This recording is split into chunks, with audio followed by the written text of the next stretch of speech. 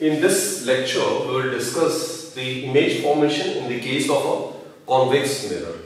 So, in the case of concave mirror, there were 7 different cases, and here the nature of the image will remain same. We'll consider only 3 cases, and you will easily be able to understand with the help of these 3 ray diagrams, right?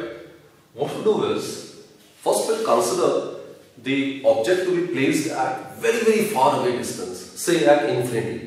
And thereafter, the object will be brought systematically closer and closer towards the convex mirror.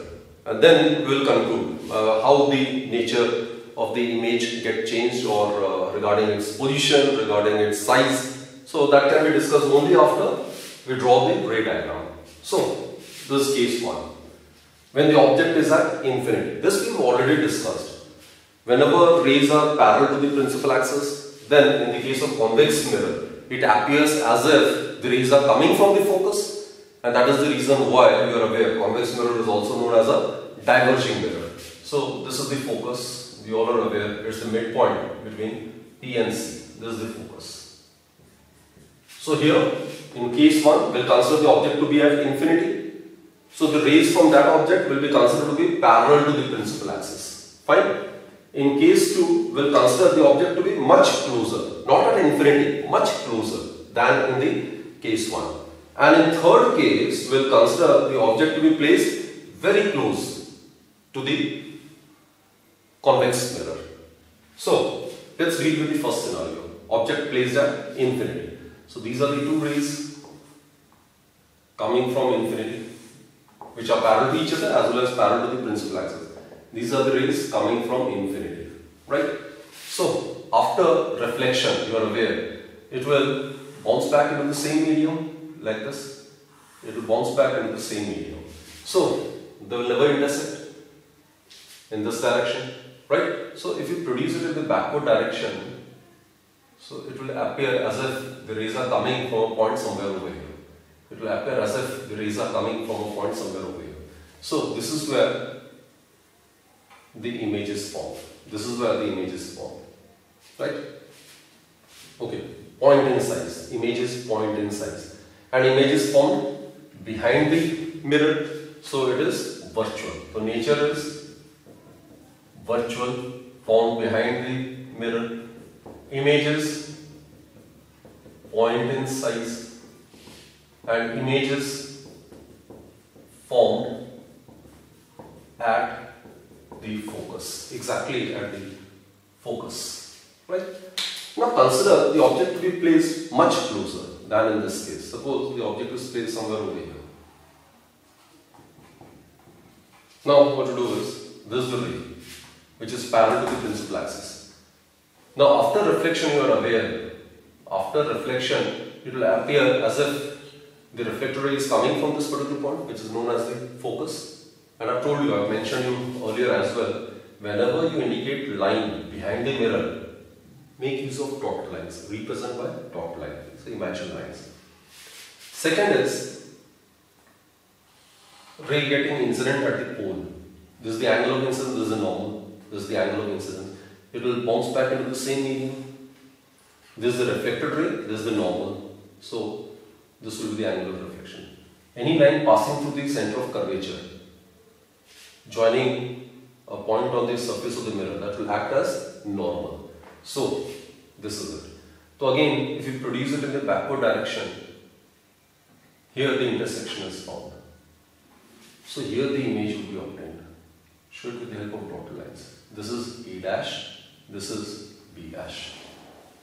These 2 rays will never intersect in the front side.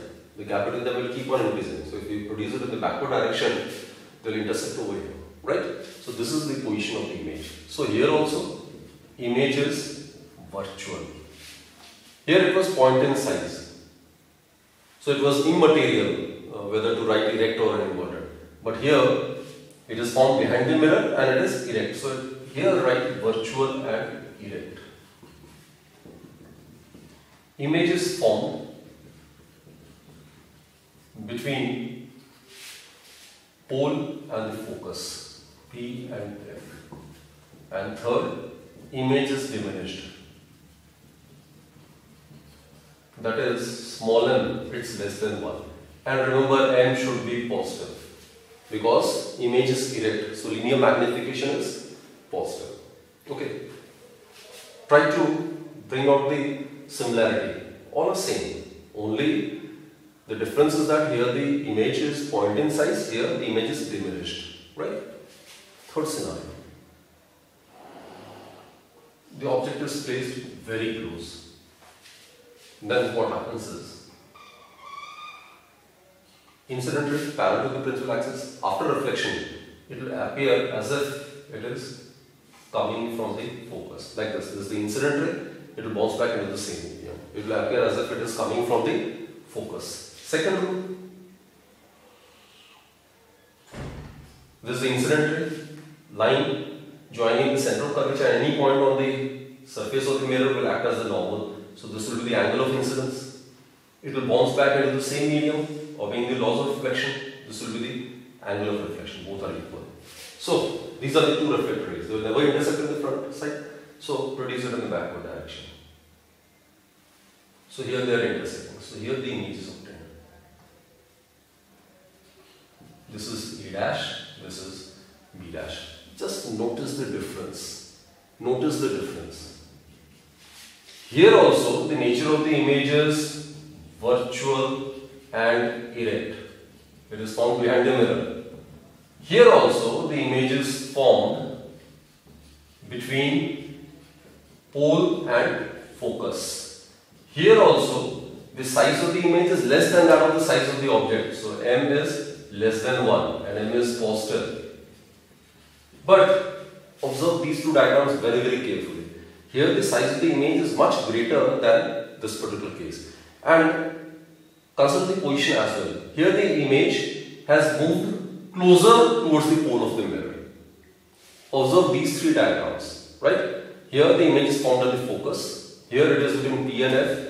And here it is again between P and F but slightly towards the pole. Here the size is 0. Here the size of the image is having some finite size, and here the size of the image slightly increases when compared to case 2.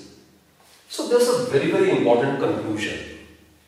Whatever be the position of the object in front of a convex mirror, the nature of the image obtained is always virtual and erect.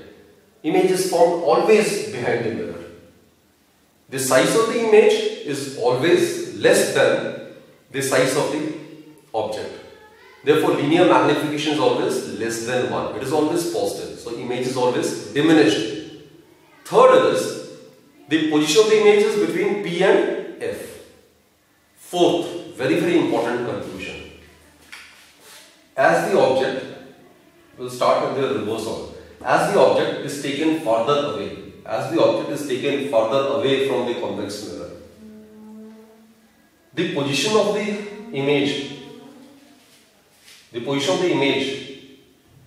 starts shifting towards the focus, and the size of the image also keeps on decreasing, and eventually when the object is at infinity, then its point size image is obtained at the focus. So again I am repeating, it's a very important conclusion. As the object is taken farther away from the convex mirror, the size of the image keeps on decreasing. The position of the image also keeps shifting towards the focus, and eventually when the object is at infinity, then its point size image is obtained exactly at the focus of the convex mirror, right? So in the case of convex mirror, the nature of the image is always virtual and erect. In the case of concave mirror, it can be virtual and erect, but only when the object is placed between pole and focus. Otherwise, the nature of the image obtained in the case of a concave mirror is found to be always real and inverted, except that case, right? There is a practical application of this convex mirror. We all use vehicles, either two-wheeler or three-wheeler or four-wheeler, right? In vehicles, we make use of rear view mirror, which is of diverging nature. That is, the mirror which we use to get the rear view in vehicles is of diverging nature. That is, it is convex mirror. Why is it so? Because first is, it will give us erect image of the object. Second is, it will give us wider field of view. Since the image is diminished, since the image obtained in the case of convex mirror is diminished, so it can cover a wider area. So it gives wider field of view.